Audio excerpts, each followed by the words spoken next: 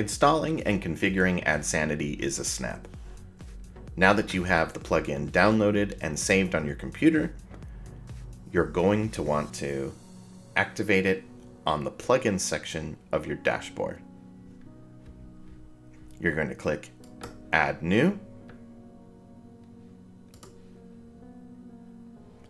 Then you're going to upload the plugin from wherever you've saved it and install now. Once it's installed, activate the plugin.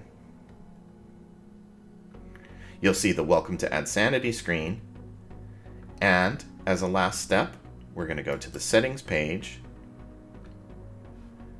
to Licenses, and you'll enter your licensing for AdSanity here and save changes. If you're a developer, you may be using an FTP process or even a repository. There's nothing that would prohibit you from using those techniques to install AdSanity.